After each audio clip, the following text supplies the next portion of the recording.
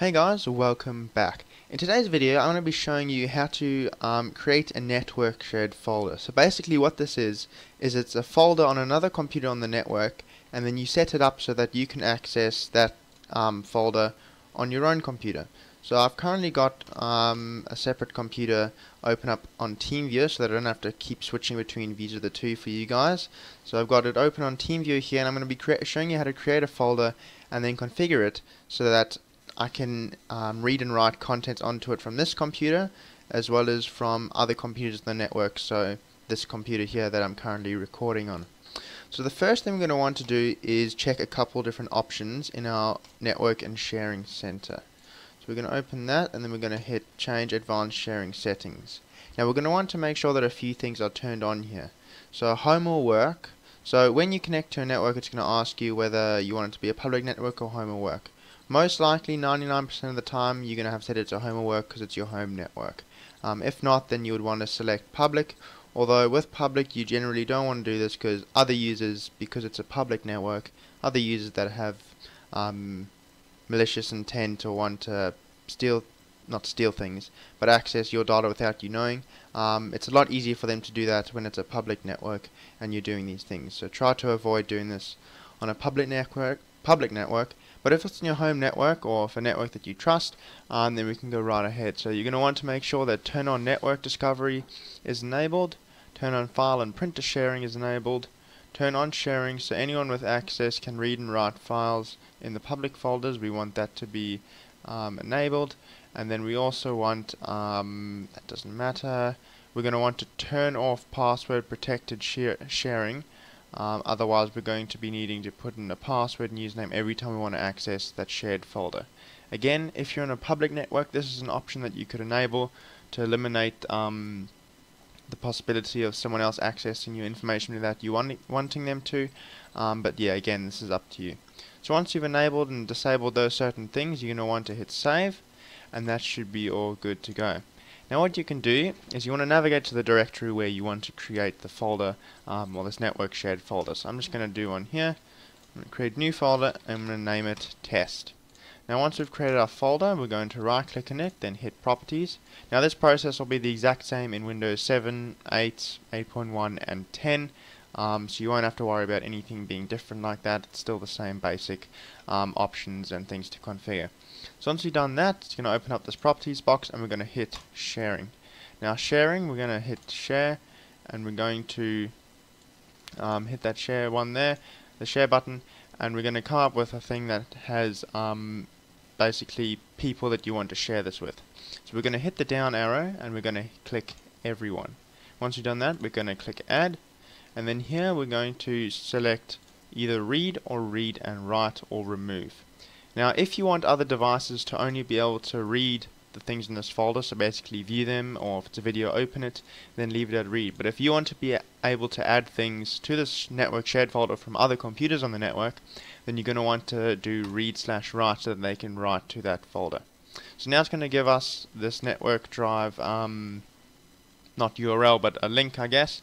We're not going to use this yet because we're not actually finished, so we can disregard that. And then we're going to go down another tab and hit advanced sharing. Now over here we're going to hit share this folder, and then we can name the share, we can limit the number of simultaneous users. So in my case, what I've done in the past is I've only used it to connect my server computer with my desktop computer, because I'll basically only be accessing those files from one computer. So if you limit it to 2 simultaneous users, that means that this computer will be able to access it and this computer will be able to access it. Of course you can change this depending on how many users etc. you want. Comments, you can just leave that, you don't have to click add or remove. And then another important thing, we want to hit permissions. Again, this is choosing what users can do in this folder. So again, we have read, which is enabled by default. There's also change, which is writing, so deleting files from this folder or copying files to this folder or renaming things, and then full control, which will just enable them all. So we're going to hit full control. Again, this depends on how you're wanting to set it up yourself. So once we've done that, we're going to hit apply, and then OK, then apply, then OK, then close. So now we're going to go out and right click on this again, and we're going to hit sharing. Now we see this network path here. /server-pc/test.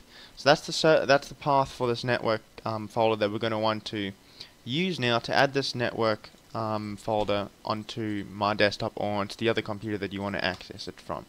So if you go into this PC or my computer, then up the top here you can click add a network location or just right click add a network location.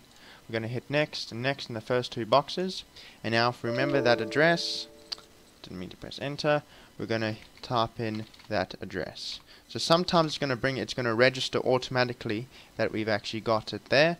It's picking up that network folder. Sometimes it may not, so you may have to just type the whole thing in. So once we've got that, we're going to hit next. Now it's asking us what we want to name this. So again, this doesn't really make a difference. I'll just name it test. Next, and then open this network location when I finish. So now this has added this network location test, and as we can see, it's got that file path there, linking it back to the server PC. So now to test that everything's working, what we're going to do is we're going to just create a little text document like that. So that's showing that we can write to this folder, and as we can see, if we open up this folder, it's synchronized there. So now if we go back here, delete it, didn't have any issues with that, go back here, it's gone. So if you're having problems and it's saying that you don't have permission to do this or that kind of thing, go back and just check all your permissions. Make sure that you've allowed everyone to read/write depending on what you're wanting to do, and double check all the permissions and everything like that. So yeah, that's about it. Basically this network folder will the size of it, in terms of how much you can store in it, will be however big the drivers that it's stored on. So currently it's stored on desktop, so that's on my C drive. So that's got another 100 gigs free, so I could fill this up with 100 gigabytes and be able to access that all from this computer. And now you just repeat this process over and over again on any of the other computers that you're wanting to access this network folder on. Now one thing you may want to be concerned about is if someone knows a little bit about computers and goes into the network, not app, but the, I guess, program on Windows 10 or Windows 7, and look around, they will be able to find this test folder without having to type in this not URL, but basically this file path to that network folder. Again though, you wouldn't want to be doing this on a public network where you don't trust the other people. Rather only be using this for your home network or trusted computers, that kind of thing, basically for accessing your data and your information from all the other computers on your network. And there are actually apps that you can get on Android and I believe iOS as well that allow you to put in that network path and access those files from your device. So anyway guys, thank you very much for watching, and I'll catch you in the next video.